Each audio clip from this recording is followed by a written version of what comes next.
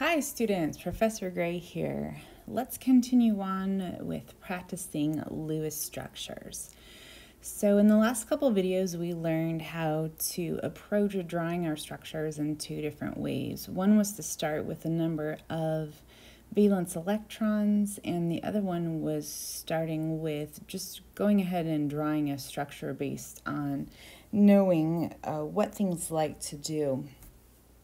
So number 9, we have N2H4.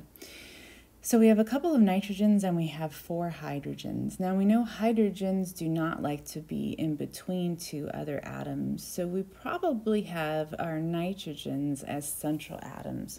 So we can go ahead and bond those together, and then we can distribute the 4 hydrogens around the outside. So again, like with our other structures, you guys can put them top and bottom, the hydrogens, or you can put them top and to the right, or on the left nitrogen it would be top and to the left, or you guys can do them bottom and left or bottom and right, or you can make them at angles, however you want, as long as everybody has their octet rule followed and we use up the correct number of valence electrons.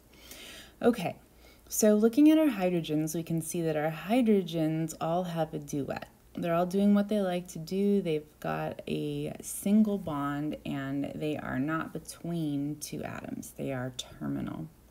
Looking at the nitrogens, we can see that each one of our nitrogens only has a sextet, so there's a problem here. And just to review how we count, we've got 2, 4, 6, and that would work exactly the same for the nitrogen on the right-hand side. So obviously we're missing 2 electrons in order to make the octet. So let's go back and take a look at the slides that tell us what nitrogen likes to do and see if that will help us out to know whether we should make the bond between the 2 nitrogens into a multiple bond, a double bond or a triple bond, or if we should add some lone pairs. So going back to this slide right here, it says nitrogens like to have 3 bonding pairs and 1 lone pair. So what that would look like for the nitrogen on the left is we've got 3 bonding pairs already, those 3 single bonds, and nitrogen likes to have a lone pair of electrons. So we'll go ahead and do that right there for that nitrogen. Now the nitrogen on the right-hand side, it has the exact same situation, except the space that we left for the lone pairs happens to be on the bottom of the nitrogen, which is completely okay. We can put the lone pair electrons right there.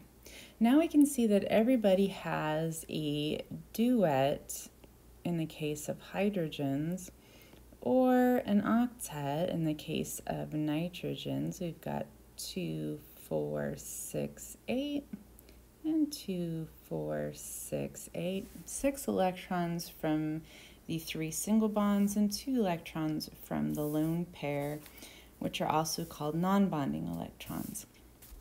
Okay, so everybody has a duet or an octet, so we followed that important rule. And the other important rule is that we have to use the appropriate number of valence electrons that are available to us for making this structure. So we've got 2 nitrogens, so we'll have N times 2, and we have 4 hydrogens, so we'll have H times 4.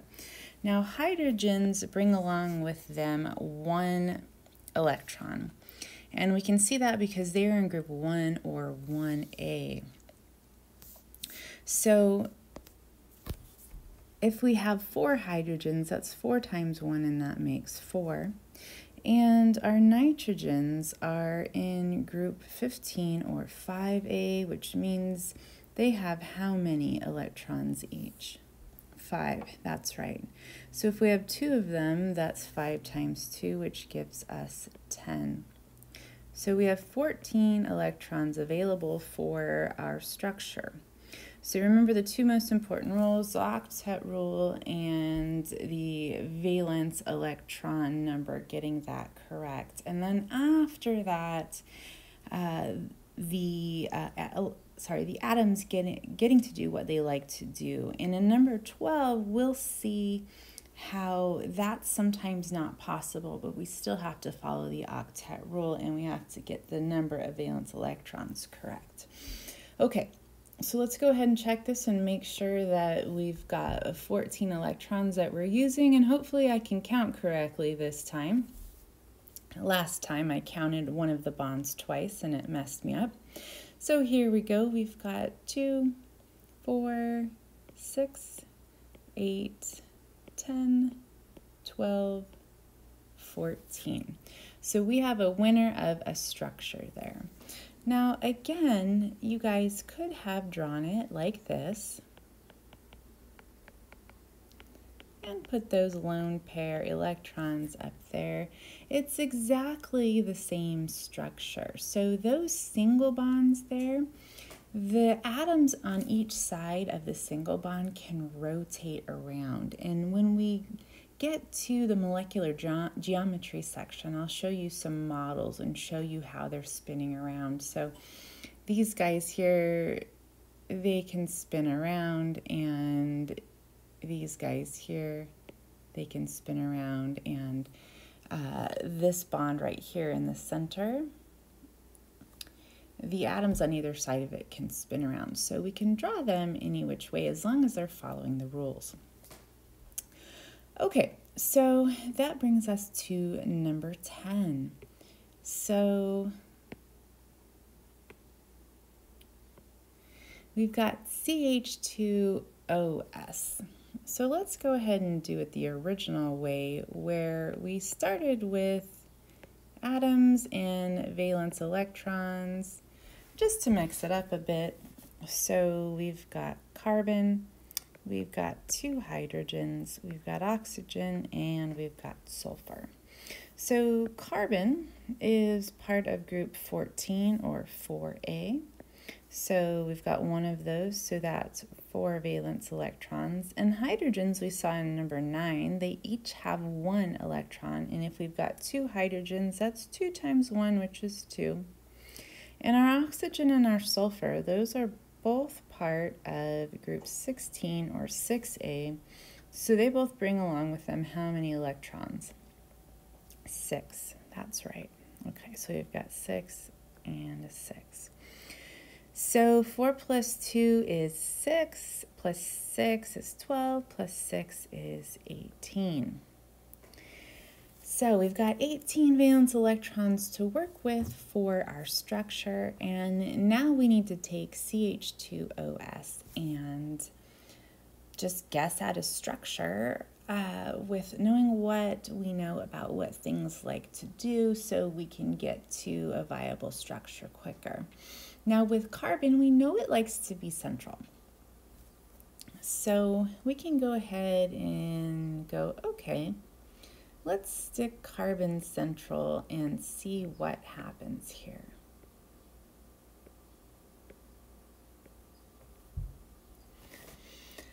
Well, we kind of sort of have a problem there, because we can see that we've got sulfur on the end. And sulfur likes to have 2 bonding pairs and 2 electrons, just like oxygen does. So that should be sending out an alarm. Wonk, wonk, wonk. There's something wrong here. So how about we move some things around, shuffle some things around here. So how about we draw oxygen at the top with a double bond like we saw in formaldehyde, and we erase this over here. Then we could see that carbon right there has 4 bonding pairs, so it's completely happy, except we have to put sulfur somewhere. So maybe all of the, or both of the hydrogens are not bonding to carbon. So that's okay. Let's go ahead and erase that one and put it somewhere else.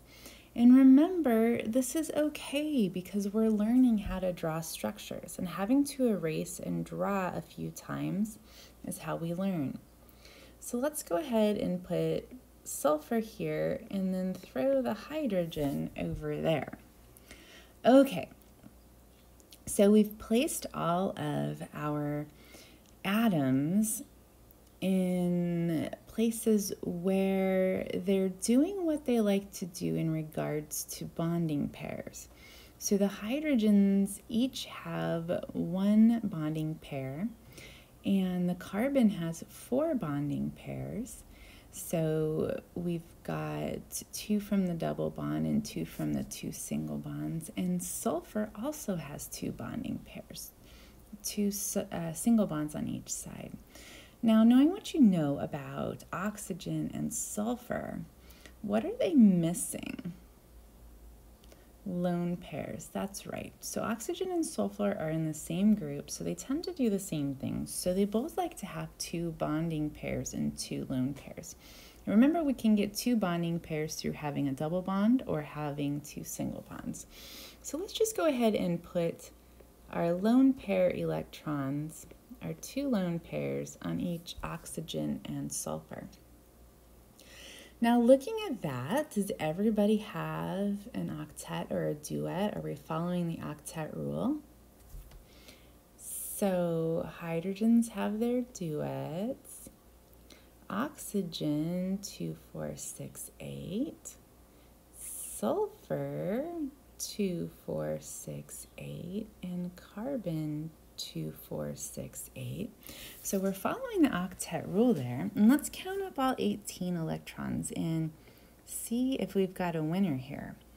So we've got 1, 2, 3, 4, 5, 6, 7, 8, 9 electron pairs, which makes 18 individual electrons. So if I counted them in twos like I usually do, that would be 2, 4, 6, 8, 10, 12, 14, 16, 18.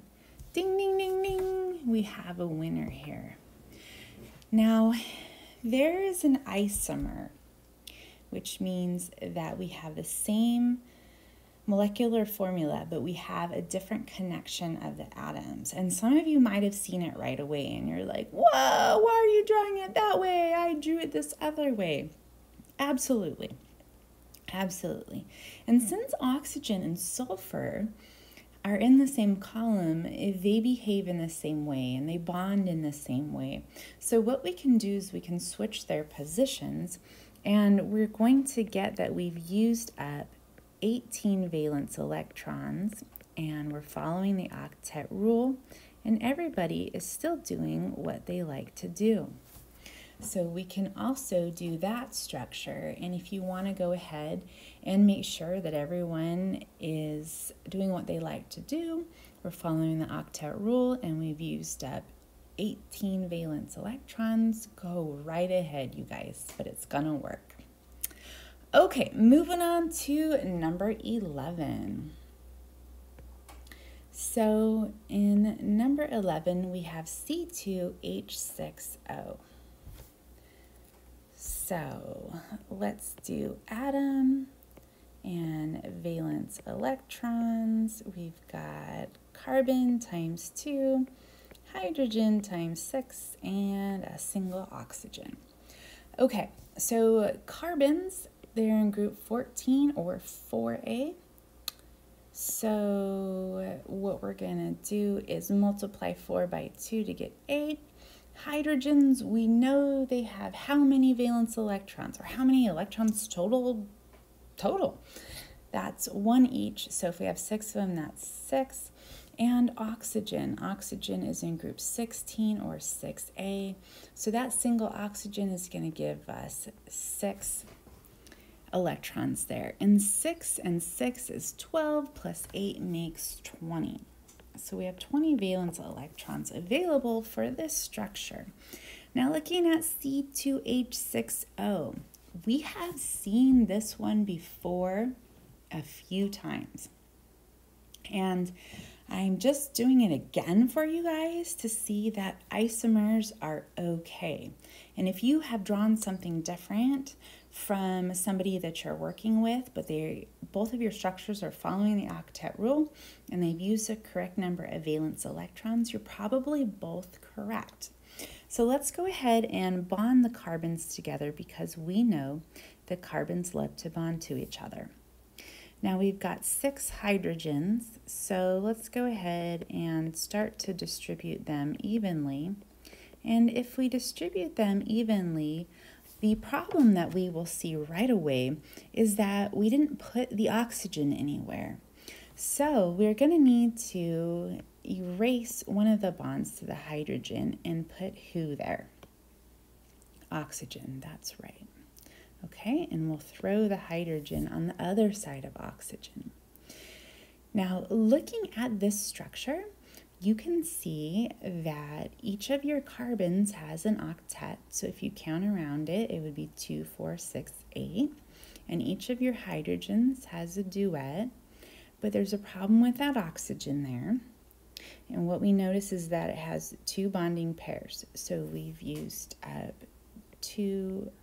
4 electrons so far. So we need to place 4 more on there somehow. And oxygen likes to have 2 bonding pairs and 2 what? Lone pairs. That's right. Okay, so there we go. And now you can count around and see that oxygen has its octet. And it's doing what it likes to do. So let me go ahead and erase these little arrows here because I need to draw some more arrows so we can count stuff up.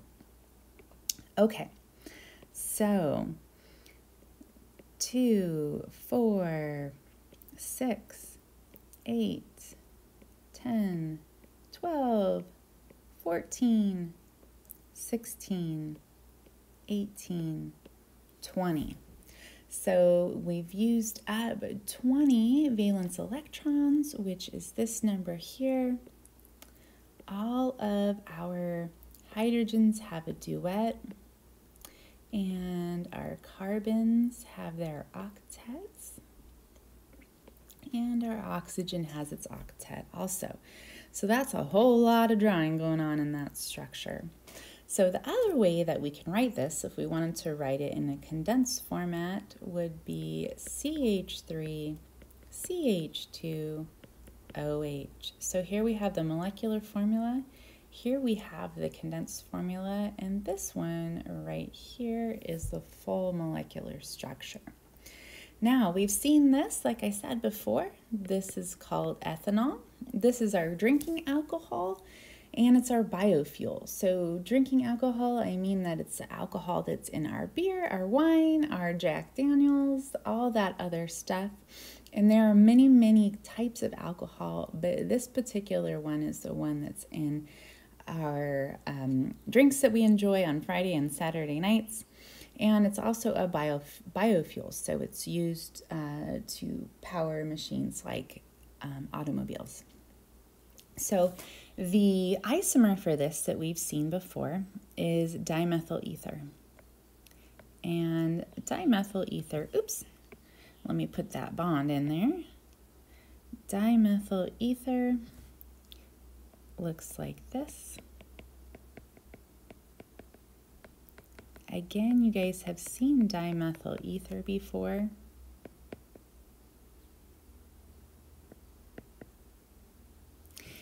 And what we'll notice is that all of the hydrogens have a duet, and the carbons have their octets. So if you count around them, 2, 4, 6, 8. And that oxygen in the middle, what is it missing? What do we need to make the structure correct? Lone pairs, that's right. Because oxygens like to have 2 bonding pairs and 2 lone pairs. So if we count that out, we'll see that we're using 20 valence electrons, and everybody has an octet or a duet. Those are the two most important rules. And then everybody's doing what they like to do, so that's good. So we've got a winner of a structure there. And again, both structures are correct. Both molecules exist. They are completely different molecules with different characteristics, so we need to know that they both exist, and we need to know how to draw both of them. Okay, moving on to number 12. Number 12 is carbon monoxide. So carbon monoxide, let's go ahead and do our number of atoms and our valence electrons. So we have carbon and we have oxygen. Carbon brings 4 electrons and oxygen brings 6, and that's a total of 10. So who's the central atom here? Either one, because there's only 2 of them, so they gotta bond to each other, right, you guys? So they're both central, they're both terminal. Okay, so let's bond these guys together. So we've got carbon bonded to oxygen, and we've used 2 out of the 10 valence electrons available to us. Now the rule said after that, once you bond your atoms together, you're going to distribute the lone pairs to the terminal atoms. We've got 2 of them, carbon and oxygen. So we've used up 2 electrons, so we go 4, 6, 8, 10.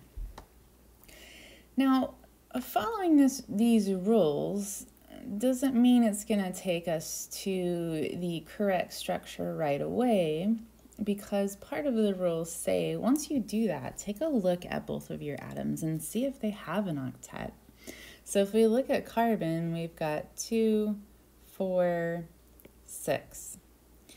And the same for oxygen. And carbon says to oxygen, hey, I don't have an octet, and we have to follow the octet rule here. So you need to share some of your electrons. And oxygen says, all right. But I'm really mad about that because I don't like to have just one lone pair of electrons. I like to have 2 lone pairs. Also, I don't think I have an octet yet. And carbon is over here, and it's like, ha ha ha, I have an octet now. But I'm still unhappy because I have lone pairs, and carbons don't like lone pairs. And then oxygen says, hey, I don't even have an octet. And the rule is that everybody has to have an octet before anybody can do anything else. So you need to share your electrons too. And carbon's like, okay, I just told you I don't like lone pairs, so I'll go ahead and throw those in the middle, and they'll go from non-bonding electrons to bonding electrons. So what we have is a triple bond between carbon and oxygen. And what we can see now is that carbon has an octet. So 2 from the lone pair, 4, 6, 8 from the triple bond, and the same exact thing for the oxygen. So they're following the octet rule, which is one of the rules that we have to follow in order to have a correct structure. And we can see that the other rule, the number of valence electrons, is being followed. We have 2, 4, 6, 8, 10. And those 2 rules have to follow. And the third rule, that things are doing what they like to do, that one happens if we can make it happen. But with this molecule right here, carbon dioxide, we can't make carbon have 4 bonding pairs because there's only one thing to bond with, oxygen, and we can't have a quadruple bond. We can only have single, double, and triple. And the oxygen, it can't have a double bond in 2 lone pairs because the carbon needs to have an octet, and if the oxygen has 2 lone pairs, then the carbon can't have an octet. So this molecule right here, while it follows the octet rule and uses up 10 valence electrons, it's not happy because the carbon and the oxygen both are not happy. So that makes for a completely unhappy molecule, carbon monoxide, and it goes around trying to make everybody else unhappy too because it is unhappy itself. And we know people like that in the world, and there are molecules like that. So what carbon monoxide likes to do is it likes to jump on the iron in your hemoglobin and push your oxygen out of the way. And that means that the red blood cells that are going to all of your cells to deliver oxygen will deliver carbon monoxide instead of oxygen if you're breathing in carbon monoxide. And that means what happens to you? You suffocate. So that's why carbon monoxide is so dangerous, because it has a lot higher affinity for that hemoglobin than O2 does. So big, bad, mean molecule right there. Alrighty, moving on to BRHO. Now, usually when we have an acid, we would draw the hydrogen in the front, but sometimes you'll see formulas drawn with a hydrogen in the middle. And don't let that mislead you. We know hydrogens do not like to be in the middle of two other atoms. So let's go ahead and put the hydrogen terminal. Now we have bromine and we have oxygen, and we have to decide who goes in the middle in this molecule. Now we also know something about halogens. We know that halogens like to be terminal. They like to have a single bond and 3 lone pairs. So the structure that we can draw initially will probably put the oxygen in the middle and put the hydrogen to one side and put the bromine to the other side. And if we could guess on this about what things like to do, we'd probably go ahead and put 3 lone pairs on the bromine because that's what they like to do, and 2 lone pairs on the oxygen because that's how oxygen likes to bond. So if we look at this, we can see that bromine has an octet, and oxygen has an octet, and hydrogen has a duet. Now let's go back and make sure that we have the correct number of valence electrons that we're using up in this structure here, because remember, we have to follow the octet rule and use up the correct number of valence electrons. So we have bromine, we have hydrogen, and we have oxygen. Now bromine is a halogen, and halogens always have how many valence electrons? 7. That's right, because halogens are in group 17 or 7A. Oxygen 6 and hydrogen 1. So hydrogen 1 and oxygen 6 here. So what we have is 7 plus 1, which is 8, plus 16, which makes 14. So let's go ahead and count up and see if we've used up 14 valence electrons. So we have 2, 4, 6, 8, 10, 12, 14. Ding, ding, ding, ding, ding. We have a correct structure here. All right, you guys, that video seems to be long enough, so I'll come back with the next slide on Lewis structures in a little bit. So, see you in a few minutes. Bye-bye.